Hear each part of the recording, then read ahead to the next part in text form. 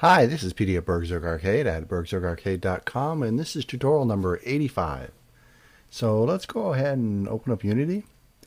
And where we had left off, we had just started working on our camera controls, and we have the camera automatically jumping behind our character and positioning itself. So next step I want to do is be able to have the camera, when I move the mouse, rotate actually around our player, and I only want that to happen when I'm holding down the right mouse button. So let's go ahead and open up our script that we're working on, and I'm not going to be using the update function in this script, so I'm just going to get rid of it right now. And in my late update function, I'm going to comment out both. Well, actually, we're going to keep these lines for now. What I'm going to do is, before the lines that we added before, I'm going to create an if statement, and what I want to check for is the input,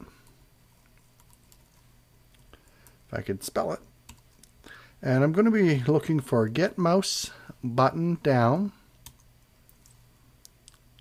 and the mouse button I'm looking for, the way it's set up is your left mouse button by default is 0, your right mouse button is 1, and your center mouse button is 2. So I want the right mouse button, so I'm going to put a 1 there, and we'll close this off, and I'm just going to throw a debug in here, and I'm just going to say, right mouse, just so I know it's working. Now I'm also going to add a comment at the end of this line, because when we get to the input manager, I don't want to have to say, get the input from, if it's the right mouse button. I want to be able to have it be a user-defined button. And after we get, the functionality working, we'll go into the input manager and set the defaults up, and also show how the player can change them while they're, well, at least before they start the game. So I'm just going to make a note here. Use the input manager to make this user selectable button, because maybe he doesn't want to use the right mouse button, maybe he wants to use right shift. But let's just go ahead and try this out and see if it works. And I don't see why it wouldn't, but we'll just check. So I'm going to click the right mouse button, and there we go. Make sure you have your actual game window selected before you start doing that. I'd gone up and clicked on the console, so there we go, that's working. Now to get the camera to swivel around our player isn't that hard to do, and as a matter of fact, Unity comes with the script already. It's the mouse orbit script, so let's open that up. Now this is in JavaScript, but that's fine. It's very easy to convert. And the part we're really interested in is right here. This is pretty much all you need to swivel around, to have something orbit around your character or a selected target. Now I'm just going to go ahead and select all of this here. I'm going to cut it, or at least copy it, and I'm going to come in and paste it in my little if block that I made here.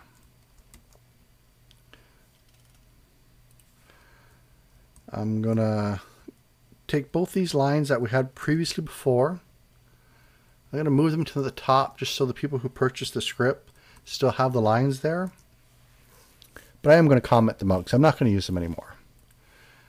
Now I already know I'm getting my mouse button function call, so I'm going to delete the debug, and I'm just going to tab all this in.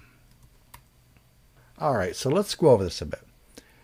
Now they have a variable here what they're calling X, and another one that they're calling Y, and what they're doing is getting the input of the get axis of the mouse X and the mouse Y. So the mouse X, what they're doing is saying when the player moves the mouse horizontally, get how much they're moving, and it's always going to be a float value. They're going to multiply it by some speed that they've set up, and then multiply it again by 0.02, or 0.02. And they're doing the exact same thing for the Y. They're just moving it according to how much you move your mouse up and down. Now this line here, I'm going to comment it out because I'm not going to add the clamp just yet. I want to get the full rotation working, then decide how I want it to be clamped. But let's just take a look at that in the mouse orbit script. So it's calling this clamp angle. It's passing in its own value, and then it's passing in a minimum value and a maximum value. And if we come down and look at this function here, all it's doing is taking a look and saying, hey, if we have an angle that's less than 360, add 360 to it. Because what you want is to have the angle between 0 and 360. And then down here it's saying, if your angle's over 360, just subtract 360. And this line here, what it does is it takes a value, then you want the minimum value, which we're passing in, and the max value, which we're passing in. And all these values are floats. And it tells it, return this value of the angle, but it has to be between the min value and the max value. But since we're not going to be using this, at least not anytime soon, at least not in this tutorial, I'm just going to comment it out. So then they go ahead and make a rotation of a, I always screw this word up, quaternion Euler. So it's basically just getting an angle for us based on the X and Y, how we're moving it around. And then it's adjusting its position to be equal to the rotation times we're going to have to put a new vector 3 in here. Now the distance, we'll be changing that as well. Let's just go ahead and start doing it. So the first thing we're going to need is an X and a Y. And we're going to make those private. So I'm just going to put them right under here. And I believe they are both floats. Yes, they are. So if you look, this here returns a float.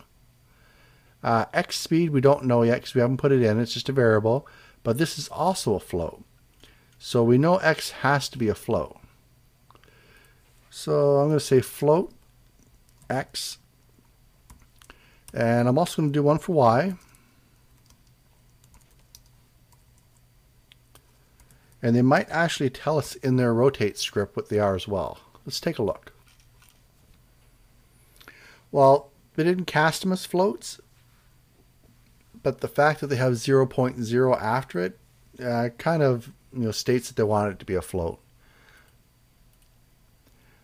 But in C# you have to actually tell it what type it is. So we'll just tell it's float. So we're going to come down. Now we need an X speed and a Y speed. And that just basically is it's a modifier on how fast you want it to rotate. And we'd want those in ours as well. So I'm just going to copy these two lines. I'm going to come up and put them under the public part.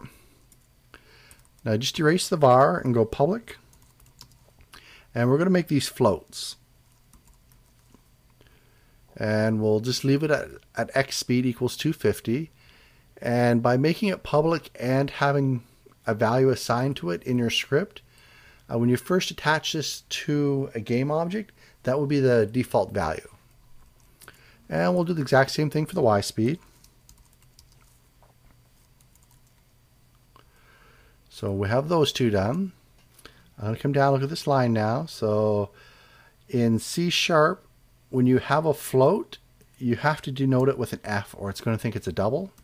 And you'll get some error stating about some sort of conversion error. You can't convert a double to a float or something like that. So those two lines should be fine. Now I'm not doing anything with the clamp, so I'm going to come down here now. And it's making a rotation. Now, if you take a look, we're doing a quaternion Euler. And if you're not sure exactly what this returns, one way to do it, if you're in MonoDevelop or something that has some sort of autocomplete pop-up, you can actually start typing it. And if you look over here, it tells you what the return types are. So it's going to return a quaternion. So we know that this here variable has to be a quaternion. So now let's come down and look at position. So the position is equal to the rotation, which we know is a quaternion. multiplied by, we're going to have to put a new vector 3 in here. The only time you have a vector 3 and you don't have to put a new in front of it in C# is when you have something such as vector 3 dot, up. There's other ones there like right. These ones you don't have to, but when you basically are defining the X, Y, and Z variables, you're pretty much always going to have to use a new. So let's put an F there to show that it is a float, not a double. And another one here.